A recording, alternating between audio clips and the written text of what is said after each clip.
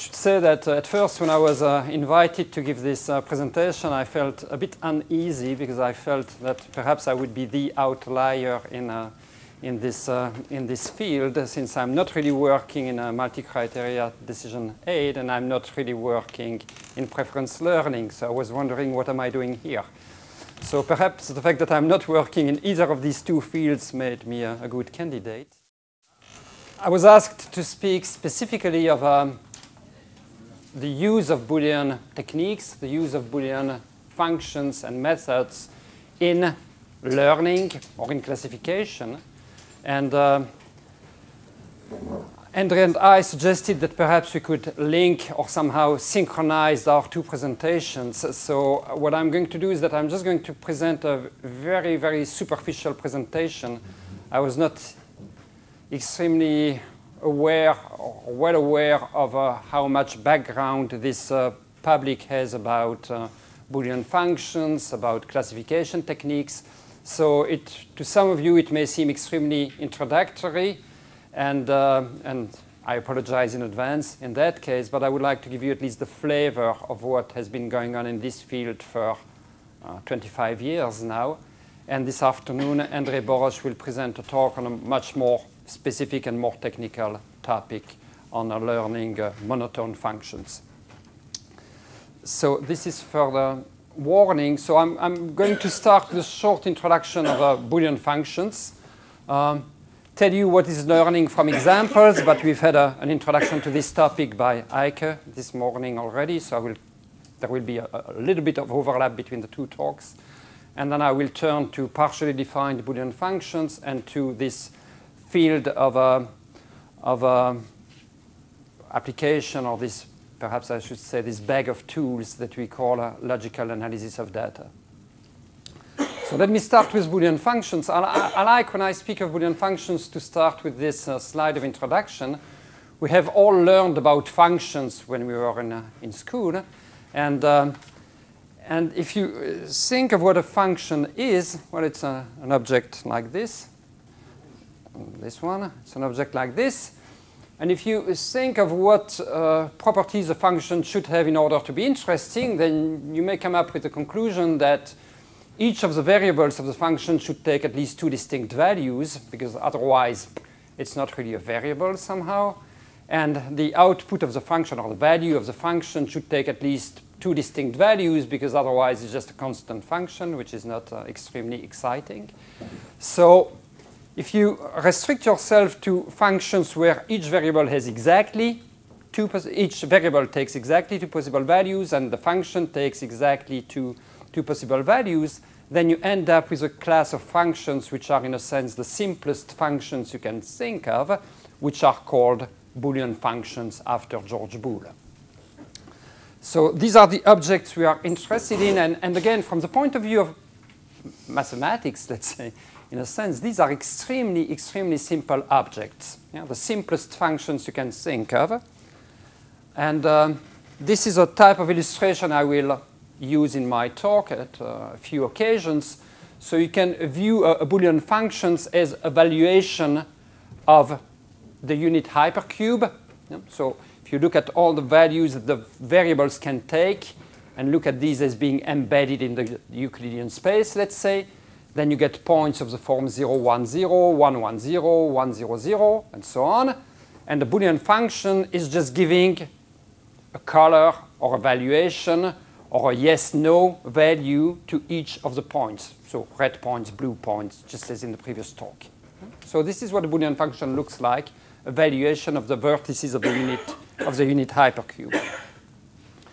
Now, these functions are, again, extremely simple, and it may be surprising that there is a rich theory of Boolean functions, such simple objects, and that there is a rich array of applications as well of Boolean functions. Well, actually, if you think of it, perhaps there are so many applications because they are so simple somehow. So the fact that these functions are basic objects explains that they pop up, they come up in all kinds of fields, in all kinds of models. And well, Boole was interested in modeling human reasoning, as you probably know, and where the inputs, outputs are just true, false variables. Boolean functions have been studied a lot in electrical and engineering. In electronic engineering, where you can model networks as being, gates which are open or closed, and you get a yes or no, positive or negative signal at the end of the network. Computer science, Boolean functions are a basic model of computation somehow. In game theory and social choice, many of you may be interested in these fields.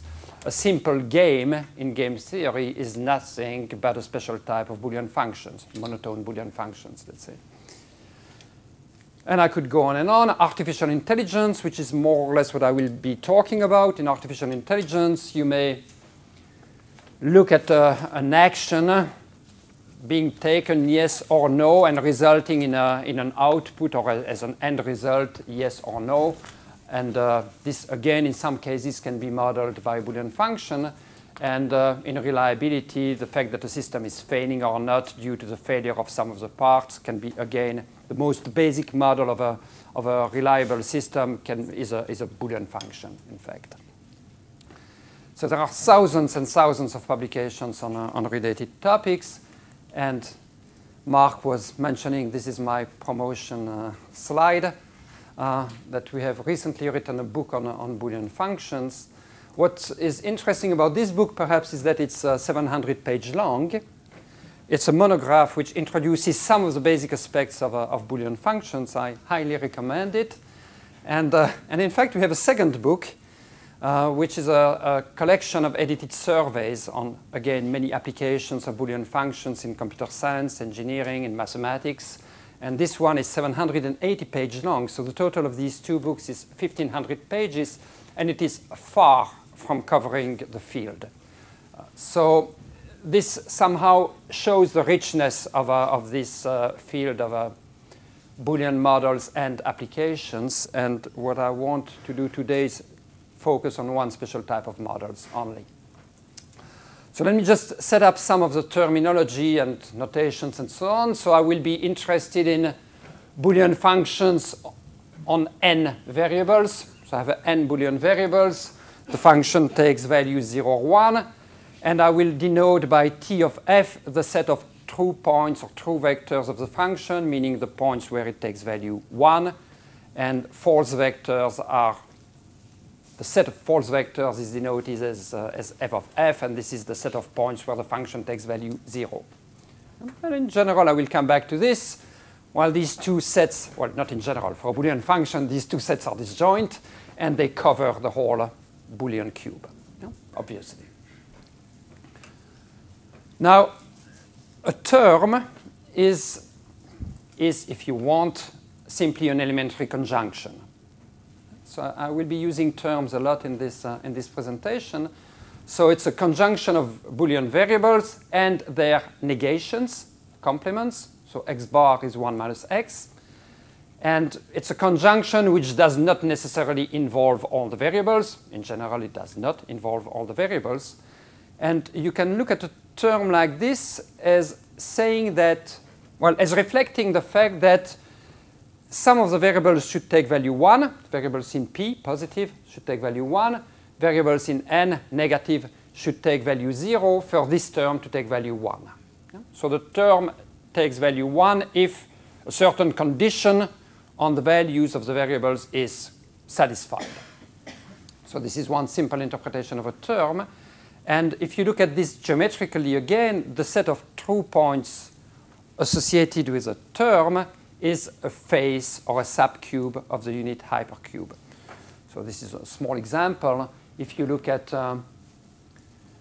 this face of the cube, you can look at it as being the set of true points of this simple term, x bar 2, meaning that these are all the terms, well, these are all the points, sorry, where the second variable x2 takes value 0. And I could look at a different term like this one.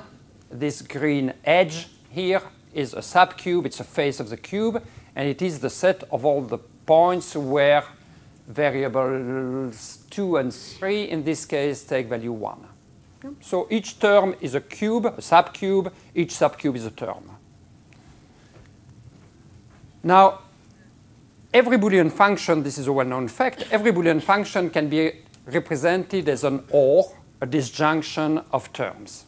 This is called a disjunctive normal form. Computer scientists like very much to look at conjunctive normal forms, but these are dual to each other. We like disjunction of terms. So a disjunctive normal form is a disjunction over a certain number of elementary conjunctions of the type I showed before. And this DNF is going to take value 1 if at least one of the terms takes value 1, meaning if at least one of the conditions on the variables is satisfied. Geometrically, you can think of the disjunctive normal form as giving a covering of the true points by subcubes. So this is a disjunctive normal form which says that the true points of this function are covered by this cube and by this cube. Fine, so these are elementary facts. Let me turn to learning from examples, and here I'm going to rely on, or I'm going to cover some of the material that Ike was covering this morning with slides which are much nicer than mine. But so basically, Ike was showing the same type of picture. I'm going to assume in learning from examples that you have a data set, which in my case will be binary in the sense that I have blue points and blue points and red points, which are given. And the goal of the classification exercise, let's say, is to find, just as in the previous slides, is to find a rule which is separating the red points from the blue points. I'm going to do this in a deterministic setting today. So the goal or the objective of the exercise eventually is to be able to answer questions about new points arriving, which we have not seen before. So if you present me with a point like this one, and you ask me, should it be red or blue? I'm just going to apply the rule, the classifier, the rule that I've determined before. And I will say in this case, well, this point is sitting to the left of the green line, and so it should be blue. So that's how the learning from example is working in a general setting. It's used again in many, many kinds of application fields, in marketing, in medical applications. I will use this type of examples as illustrative examples. One of the jobs of a medical doctor is to determine on the basis of symptoms, let's say, that have been observed in a patient, to determine whether the patient has or does not have a certain disease, for instance. So the doctor looks at certain attributes, which could be the results of medical tests, which could be all kinds of symptoms, fever or not, I don't know. And on this basis, he has to decide, well, is this patient suffering from a certain illness? So this is a sort of classification exercise. Well, not everything can be learned from examples. So clearly, you have to assume that there is some sort of ground truth, perhaps as it was told this morning, which explains that somehow you can derive some fixed rules which apply to all the examples you will see in the future. So formal setting, general setting, we have a number of attributes which take values in certain domains, each of them. We have a data set, which is the set of examples we have seen so far. And I'm going to assume that this set is static in this presentation. So I have a set which is a set of observations of the attributes for different examples. And I have a class which is assigned to each point in the data set. So each point in the data set is classified or receives a label, if you want, C1, C2, CS. And the job of the classifier, of the human classifier somehow, or of the algorithmic classifier, is to find the general rule which associates with any point in the domain, associates one of the labels, associates one of the classes. And usually we expect, and again, that's what I'm going to assume in this talk, we usually expect that at least the classification or the classifier should coincide should be consistent with the observations on the data set. Yeah, so we should get the same label resulting from the classifier as the one we have observed in the examples. This assumption could be lifted in certain cases. Well, now, of course, one of the difficulties with this task is that the difficulty is not so much to find one classifier, but the difficulty is to find a good classifier, because in general you have many classifiers which are available. Let me look at this small example. So we have a number of patients. Some of them are sick, let's say, and some of them are not sick. Yeah? So they are red or blue. These are their attributes. Different measures or different observations of different attributes. And this Dr. F has come up with a classification rule which coincides perfectly with the one given by the examples. So his rule is to say simply that we should just check how many attributes take value 1, and if at least 3 of the attributes take value 1, then the output should be 1. Let's say the patient is sick. So this is a classification rule which is perfectly coherent with the examples, but Dr. G has a different rule, not a different opinion, but he has come up with a different rule, which says that in fact we should compute x1 plus 2x2, because x2 is an important attribute.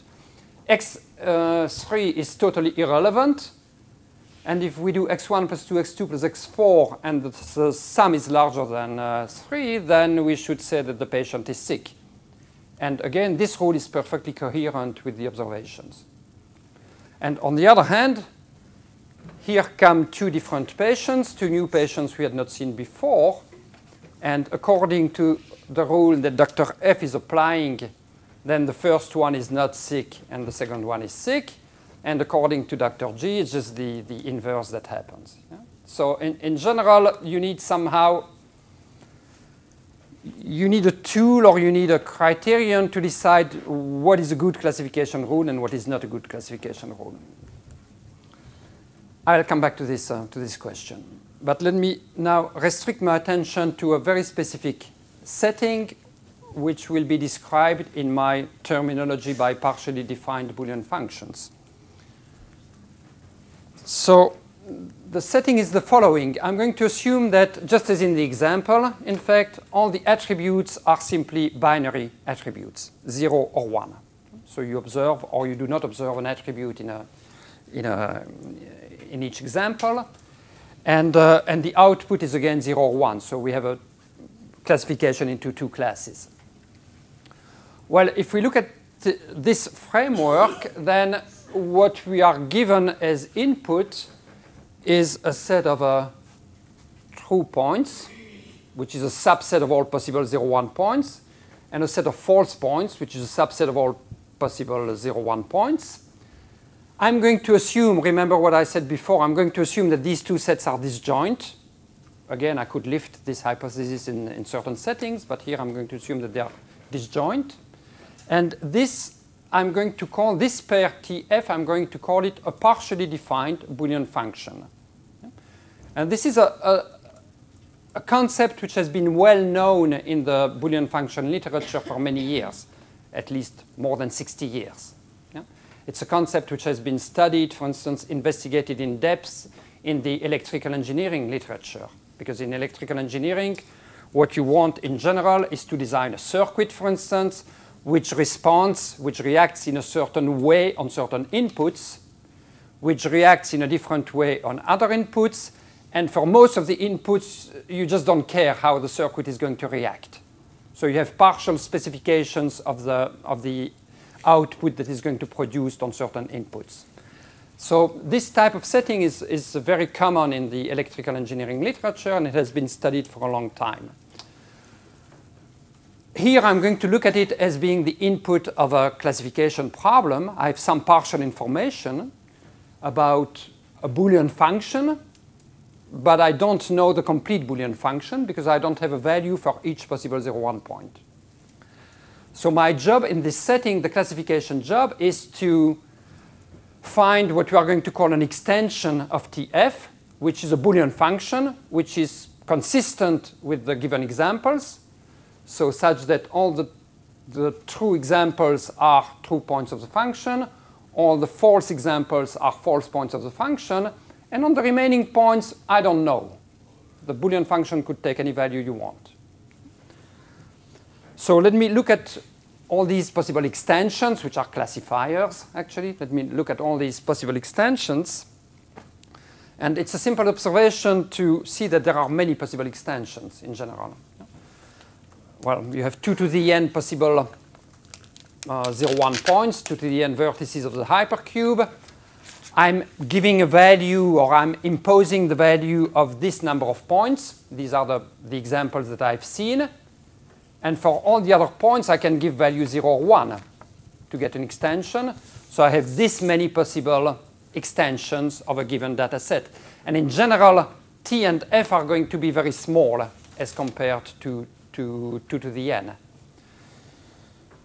So if you have 20 attributes, for instance, and if you have seen 1,000 examples, which is a lot, which is much more than what you would have in a medical application, for instance, in practice, then you still have this number of possible extensions. So clearly, you need to be able to sort out what are the good extensions from the bad ones. And what will be the criteria? This is where I'm coming back to some of the questions that have been discussed by you this morning. Well, I may be interested in having a simple extension. Simple in some sense. Yeah? Simple because it only relies on some essential attributes. Simple because it can be computed efficiently when I need it. I may be interested in, again, something which has been mentioned this morning as well, I may be interested in classifiers, extensions which can be interpreted, yeah, which I can explain somehow. I can be interested in extensions which are justifiable, which is slightly different. Here I can explain my rules. Here I can justify why I'm using those rules. Yeah?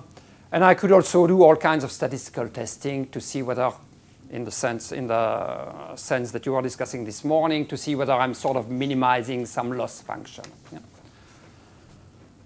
Notice that I'm going to focus again in this talk on what I'm calling here unspecified models, meaning that I'm not going to assume much about the functional forms of the function that I'm trying to find, for instance. It's not entirely true, but I'm not going to make many assumptions about the form of the extensions.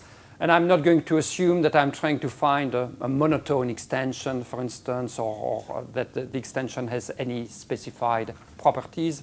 But Andre will come back to these questions, or to some of these, this afternoon. So how can we build a reasonable extension? Well, there are many ways which are well known in the machine learning literature. So let me just show you a couple of these. Nearest neighbor methods, how do they work in general? Probably most of you know this. We are going to define a notion of distance in the space of possible observations. And these are the examples I've seen. I've seen red points and blue points. You give me a new point. Well, I'm just going to check how close this point is to each of the blue points and red points. And then based on this distance measure that I have adopted, I will say, well, this point, it happens to be closest to a blue point or to the blue points. So I'm going to call it blue, yeah? Because it's closer to the blue set than to the red set in some sort of a measure. If you look at the Boolean framework, there is a very natural way of doing this. These are the examples I've seen. Now I would like to classify a new point. So you give me the point 1, 1, 1, for instance. And where is 1, 1, 1? Oh, it is here. So 1, 1, 1 in the Boolean hypercube, if you look at the natural Hamming distance, the distance along the edges, yeah? 1, 1, 1 is closer to red points than to blue points, so I'm going to call it red. And 0, 0, 0 is closer to 0, 0 is closer to a blue point than to a red point, so I'm going to call it blue. Yeah? This is nearest distance in the Boolean framework, or a natural extension, let's say. Let me turn to decision trees quickly. Again, most of you are probably familiar with this. In the Boolean framework, decision trees have been extremely well studied. So this is how I could build a decision tree. I'm going to look at the set of examples I have, blue points, red points. And I'm going to say, well, let's take an arbitrary variable, x1, for instance, in my case. And let's distinguish between the points where x1 is 0 and the points where x1 is 1. So I have some examples on the left, some examples on the right. And all the examples on the left are blue. I've not seen any red point which has a 0 as a first value, as a value of the first attribute. So I'm going to stop here on the left branch and say, well, if I see that x1 is equal to 0 in any future example, I'm just going to call it blue. Yeah? On the right, I still have some inconsistency or uncertainty about the classification, because I have blue points and red points where x1 is 1. So I'm going to branch further. I'm going to look at a second attribute, x2 in this case. On the left side, if x2 is 0, I could still see blue points or red points. On the right side, I only see red points. So any point which has 1 for x1 and 1 for x2, I will call it red from here on. And so on. So I get to the end of my classification. Each node, each leaf is pure in the sense of decision trees. It only has red points or blue points. And this can be used as a classifier for future examples. If you give me any point, I'm just going to check, is x1 0 or 1? If x1 is 1, I go down this branch. Is x2 0 or 1? I go down this branch if it is 0, and then I end up here. I call it blue. Yeah? So a decision tree can be used as a classifier. What's interesting is that from a decision tree, it's sort of easy to reproduce, to create the disjunctive normal form of a function which is representing this decision tree. In the following sense, I'm just going to look at the blue leaves, this one and this one, and say, okay, this leaf is characterized by the fact that x1 is 0. So I'm going to put x1 bar here. x1 bar should be 1, meaning that x1 should be 0.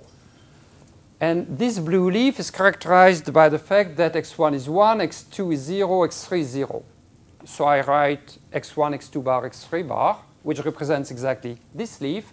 And this is a disjunctive normal form representing the blue function, if you want. So the set of points where this decision tree is going to give a value blue 1 to the function.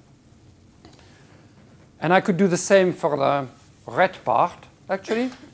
So I could look at the red nodes and say, well, this is 1, 0, 1. Where am I? 1, 0, 1. So 1, 0, 1. So this node is represented by this term, and this node 1, 1 is represented by x1, x2. And so this disjunctive normal form takes value 1 exactly in the points which end up in these red leaves. So you get easily the disjunctive normal form which is associated with a decision tree. I will also come back to this point.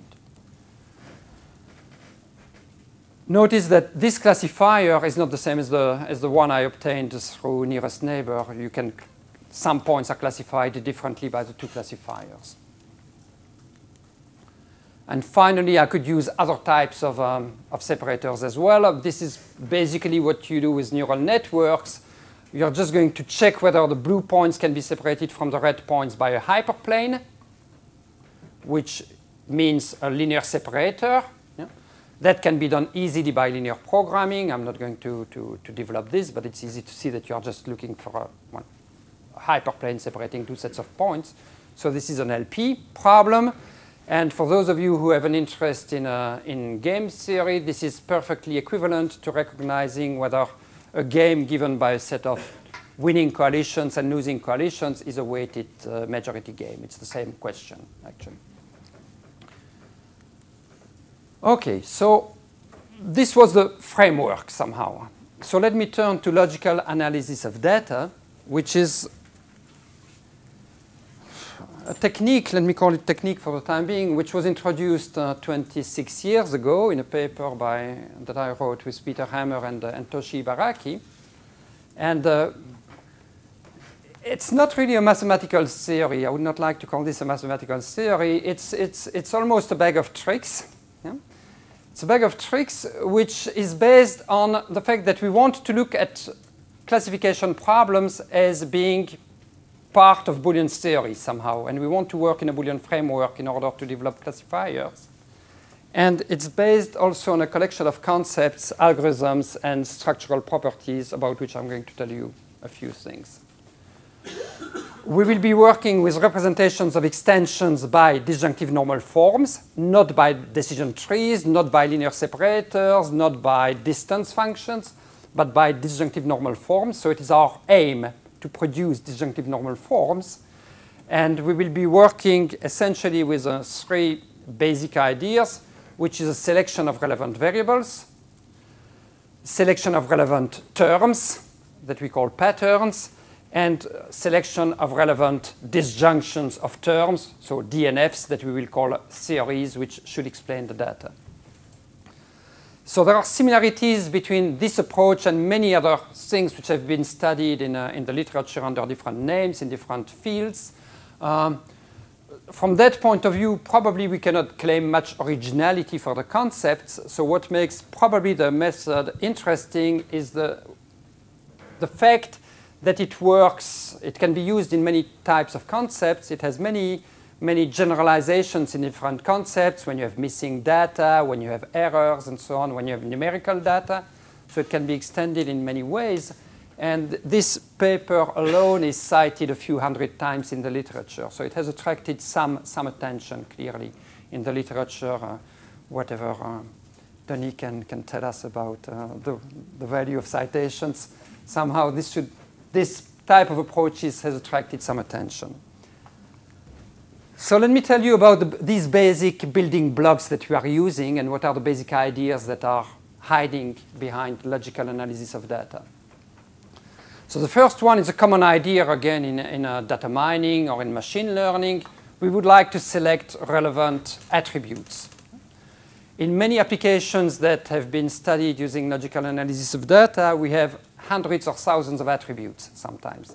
For instance, in medical applications, there are many tests which are conducted automatically, simply, and you get lots of data which can be relevant or not relevant. In many cases, the doctors or the biologists do not know whether a certain attribute will be relevant in order to predict a certain disorder. So they just collect data and give it to you.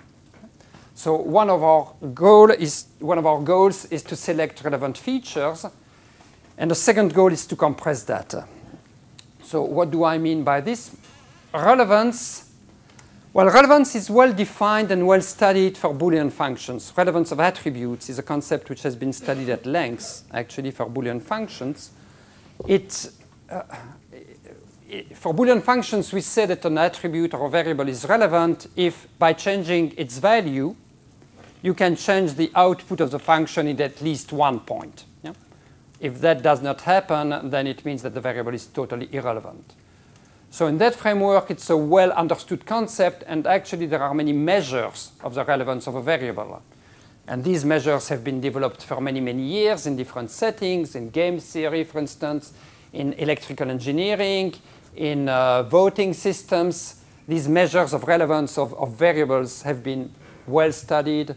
I should mention reliability, probably in different fields as well. And some of you have worked with similar notions as well, actually. Now, when you work with partially defined Boolean functions, it's a different story. So it's much more difficult to understand what are relevant attributes and what are not relevant attributes. There is this old paper by now, 20 years old, which covers some of the concepts that have been used, and they are not coherent somehow. You see that there are many ways of looking at relevant attributes. Data compression is a slightly different idea. The idea is that in most cases, when we do classification, we would like to have a model which is as simple as possible. We know that we can do overfitting easily. So in principle or in practice, we would like to have models which do not involve too many variables so that they remain reasonably simple.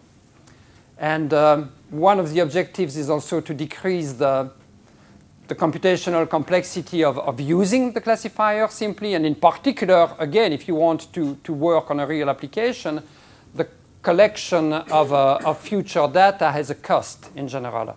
And again, in the medical applications that I was mentioning, they may provide you with a lot of data in general, but if they have to collect this data for a specific patient, this has a cost which can be measured in euros or in human costs sometimes. So you don't want to have too many attributes in your models for different reasons. Now,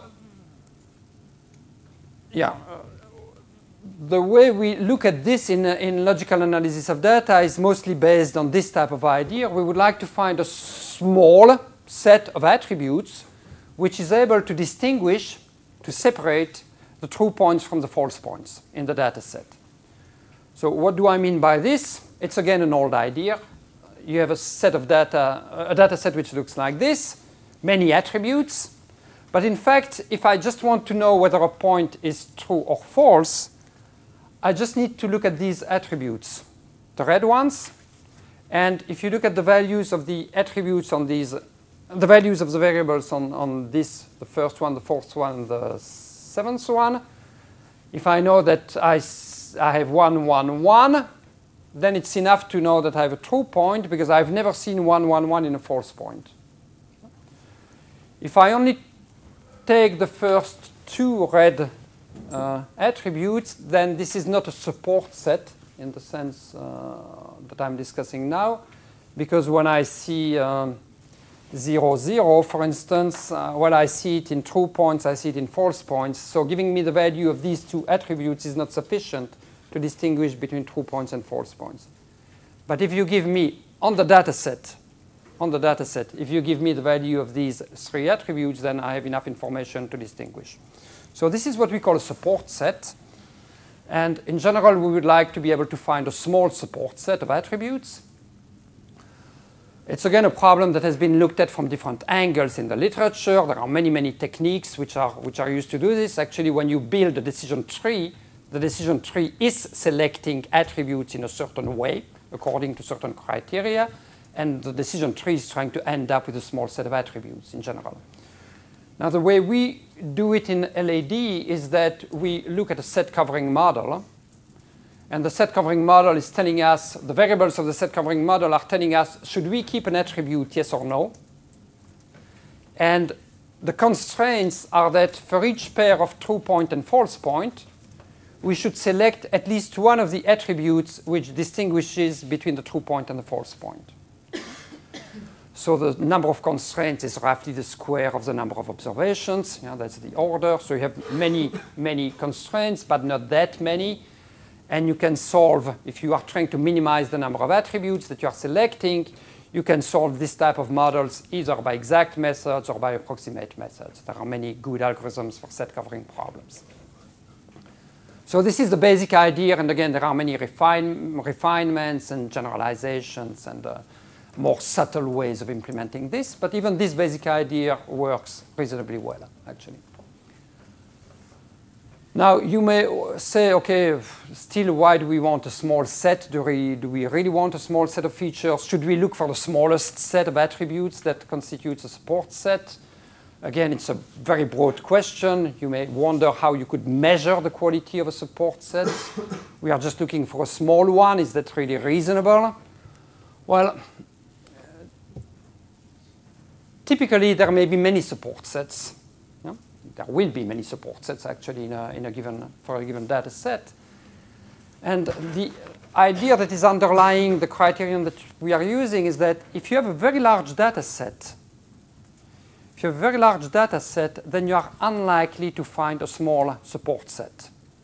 In particular, if you wanted to generate a lot of random data and label the examples blue and red, and look for a small support set, if you have a lot of data, in general, you will not find a small support set. You will need a reasonably large support set if the data is random. So if you just reverse this reasoning, we could say that if you find a small support set in a large data set, it probably means that you have found something which is significant, which is meaningful. Because in a large data set, you should not have a small support set. If you find one, it should have some meaning somehow. So that's the underlying intuition, which is not a theorem in any way. Yeah? It's the underlying intuition to use this kind of support sets. And again, it has been proved. I will not show you many computational results, but it has been shown to work well in many cases. And of course, if you don't have a data set which is meaningful, then you should not try to analyze it using a classifier. Probably you're just analyzing noise. Okay, let me turn to patterns, which are the main building blocks probably in this approach. So remember that the term is just an elementary conjunction. It's expressing a combination of conditions on Boolean variables. Now, what we call a pattern for a given set of examples, true and false examples, is just a conjunction which, let me read the sentence, it's probably easier, which has been observed once, so a combination of values which has been observed once in a true point and never in a false point. So it's a term which takes value 1 for at least one true example and which takes value 0 for all the false examples. Let me show you on this small data set again. This is my data set. Let's say that all the attributes are relevant.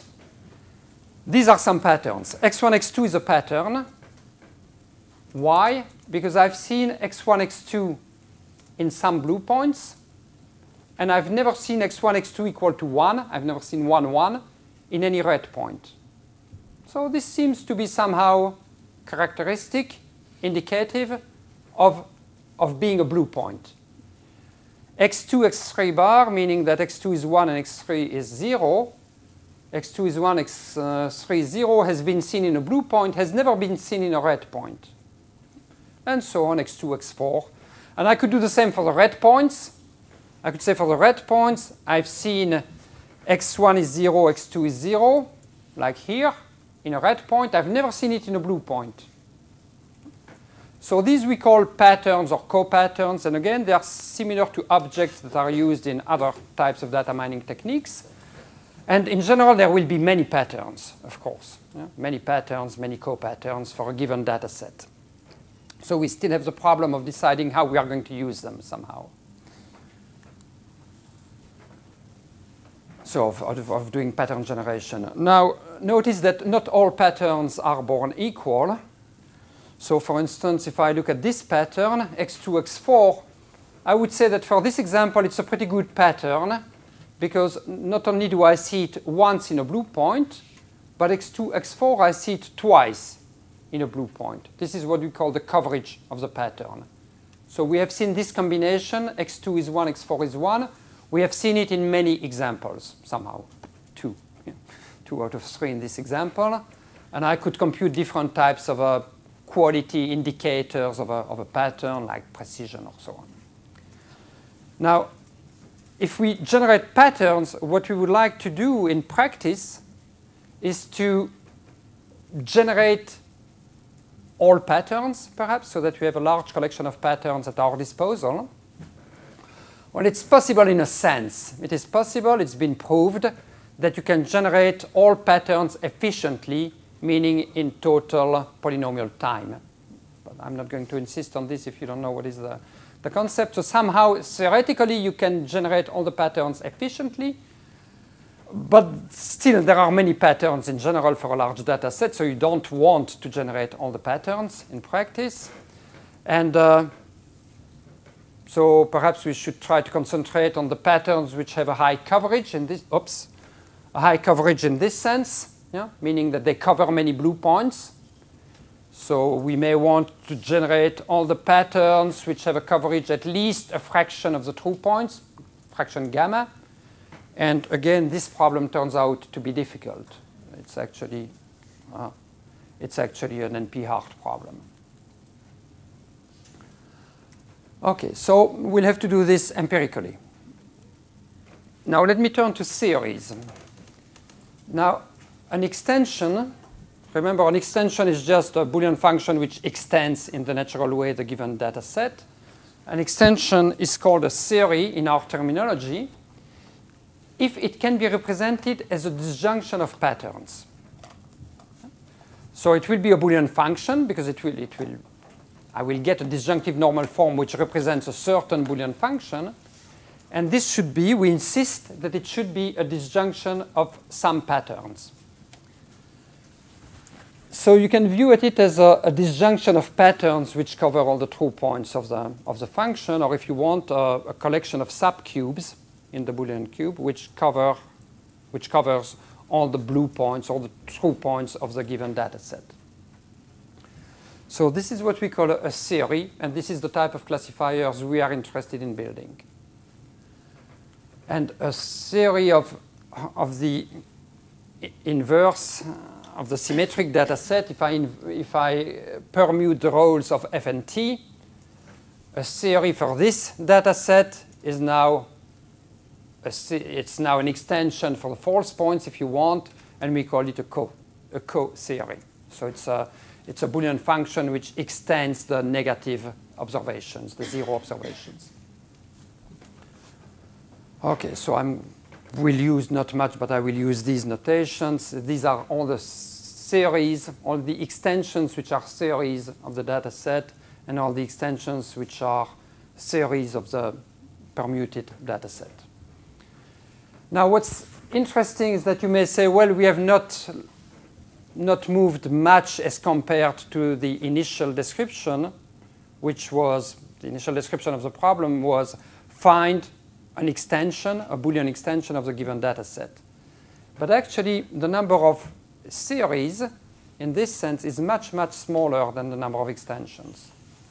So actually, by doing this, we are restricting very much the possible field of extensions that we are looking at. So looking at series is not a neutral option, let's say. It has implications on the fact that you are restricting yourself. And in this sense, I was saying earlier that I'm doing unsupervised classification, that I don't really have a model in mind. Well, it's not really true, because this is our model somehow. Yeah. Let me show you an example again. So back to this smaller data set. These were patterns. There are many more patterns that you may generate. And this is a theory. So x1, x2, or x2, x4. What does it mean that it is a theory? First of all, it's a disjunction of patterns, x1, x2, x2, x4. And x1, x2, x2, x4 covers all the blue points. So the first blue point is covered by x2, x4 being 1, which is this. The second blue point is covered by x2, x4, which is 1. And the third one is covered by x1, x2 are 1, which is this. So this is covering all the blue points. And it's not going to take value 1 on any red point, because that's how I defined the patterns. And I can do the same for the red points. I can do the same for a co-theory. Now, let me see what I have on my next slide. Well, let me tell you perhaps at this point why we are interested in this kind of classifiers. And again, I will come back to it. If somebody comes to me with a new point, a new observation, and asks me, is this a blue point or a red point? I'm going to look at it. I'm going to check the value of this function. And the function will say, it's 1. Function takes value 1. So I say it's a blue point. And the person who came to me asks me why. And I say, well, it's a blue point. I'm going to classify this new observation as being blue because x1, x2 is 1. Because x1, x2 is 1, and x1, x2 equal to 1, I've seen it in some blue points before, and I've never seen it in any red point. So I have some sort of explanation to give to my... Now, whether you find it convincing or not is a different story. Yeah? But at least I have some sort of justification to say, this is why I'm classifying this point as being a blue point. I've seen previous examples somehow. Now, you can see that if I have patterns which have a high coverage, meaning that I've seen this combination very often in the blue points, then my argument is even more convincing. Yeah? I can say, well, I've seen this combination 25 times in sick patients. I've never seen it in any healthy patient. So I have this notion of justifiability somehow, which goes with the use of patterns. and which is not always present in all methods that are used in data mining. Typically in neural networks, you don't have much explanation going with the method. Moreover, not only is this type of classifier justifiable, but it's also interpretable. So I can tell a doctor, look, probably this sickness or this illness is associated with the presence of these two attributes simultaneously. So this is easy to explain, or these two simultaneously. And when a patient is healthy, it means that probably he does not have X1 and he does not have X4. So you have rules which are easy to explain because each term expresses a simple condition somehow. So you have both this simplicity, interpretability, and justifiability. So that's why we like these type of classifiers. Perhaps it's not that needed if you're just looking at developing an automated classification tool. But if you want to work in applications where the users are very much in demand of explanations, as again in the medical field, then this is a very, very important property. Let me look again at this nearest neighbor classifier that I was showing before.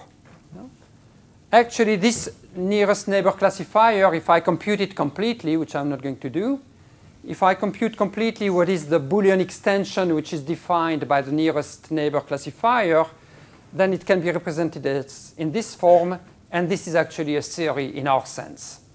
So the nearest neighbor is building, in this case, it's building a theory in our sense. And if I look at the decision trees, then again, this function, this blue function which is represented by the decision tree, is a theory in our sense. And the red one is a co-theory in our sense.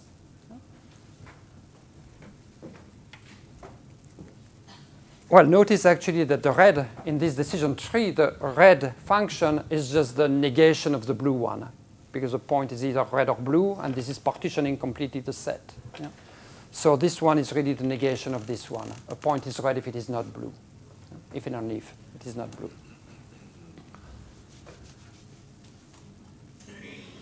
So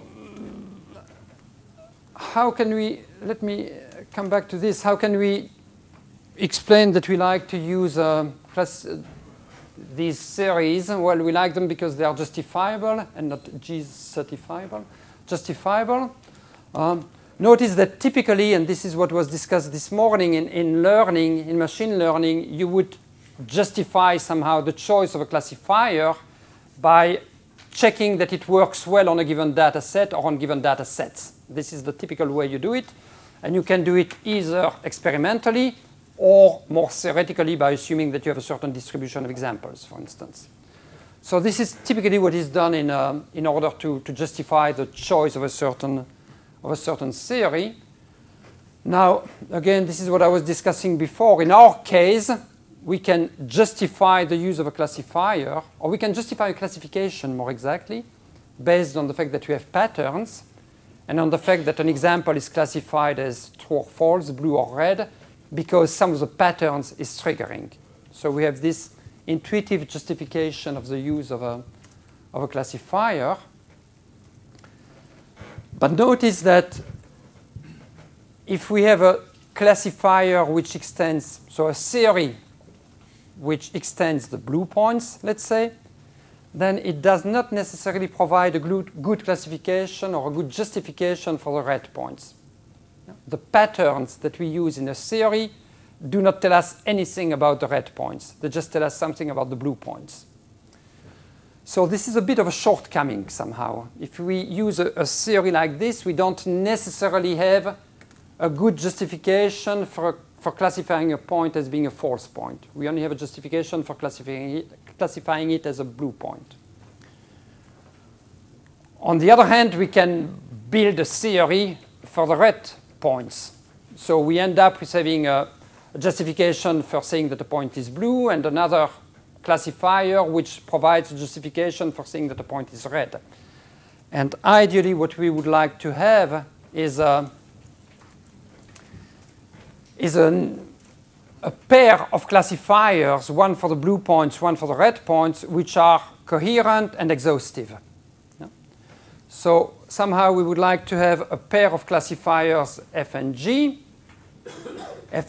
which are complementary to each other, which are the negations of each other, so that a point is red if and only if it is not blue. And in both cases, we have justification provided by the patterns which go with it. And you may ask, well, is this always possible? And the answer is yes, it is always possible. So we can always find series such that their negation is a series for the other set of points. So we can always find a series for the blue points somehow, so that its negation is a series for the red points. So we have justifiability in both cases. And actually, so the answer is yes. And actually, all decision trees provide series which are bi-series, so which provide simultaneously justification in my sense for blue points and red points. And almost all nearest neighbor classifiers are also providing series which are such that their complement is simultaneously a co-series. So you get justification for blue classification and red classification. But there are bi-series which are not decision trees and which are not nearest neighbor classifiers. So we have a broader class. Okay, so in practice, when this has been implemented, this type of approaches has been implemented in several software packages. We can build series by selecting enough patterns to cover all the positive examples. This can be done using some sort of optimization criterion which expresses simplicity. Again, there are many, many applications in the literature. You mentioned this morning that when you speak of machine learning, you should have at least one table about results. So this is one set of examples which have been solved using very simple classifiers based on logical analysis of data. Simple in the sense that we restricted ourselves to at most 5 patterns. So we have DNFs consisting of 5 terms at most, very simple ones.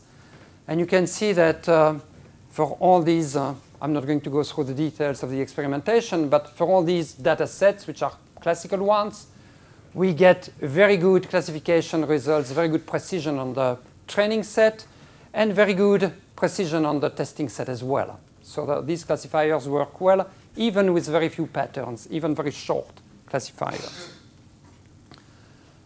Conclusions, I'm done. I did not discuss this in detail, but actually it's sort of surprising that even a single pattern in many cases is already a very good classifier for most data sets we know. So you can get very, very simple and very robust classifiers. If you use disjunction of good patterns, you get classifiers which are good for a large variety of applications. I don't want to enter a competition. I'm simply claiming that it works well in many cases. We have classifications which are understandable and justifiable. And in our sense, this is the main important point, probably, perhaps more important than the accuracy somehow in many cases. This has been used in many types of applications, medical sector, prediction of earthquakes, many other applications, especially in the biomedical field. This technique or this approach seems to work very well. There are extensions to data sets with missing data, data sets with errors, data sets using numerical attributes. So there are all kinds of extensions of this approach, this general bag of tricks, as I called it before. And there are a few software packages which have been developed. These are some of the basic references, and there are many more papers on this. Thanks.